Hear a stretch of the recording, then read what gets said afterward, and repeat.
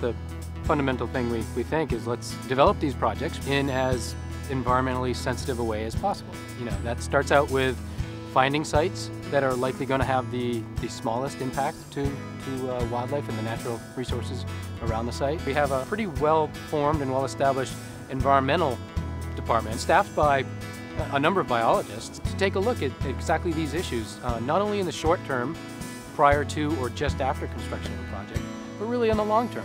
There's lots of things we do to help reduce the impact. In places like here in Maine, in the Northeast, erosion control is a primary thing.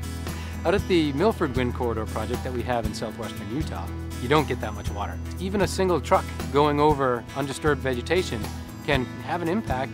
So there we had very clearly defined limits of where you could go and where you couldn't. After we finish, we have all this reclamation work that we do to revegetate a site. There's always going to be this road here because we need to access it every day. But other than that, everything that we can get vegetated, we want to. And this will be allowed to grow up into shrubs and even small trees. On the wildlife side, we do the same sort of thing. The pre-construction studies, bat use surveys, nighttime and daytime bird migration surveys, and now we're doing them again as part of our post-construction surveys.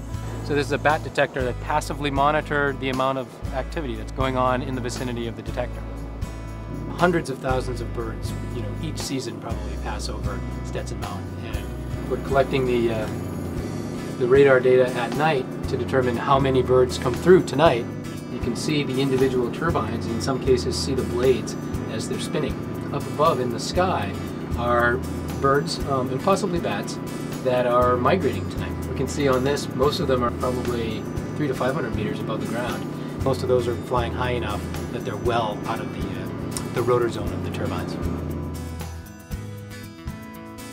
It's great to be up here and sort of get to see the world the way they do.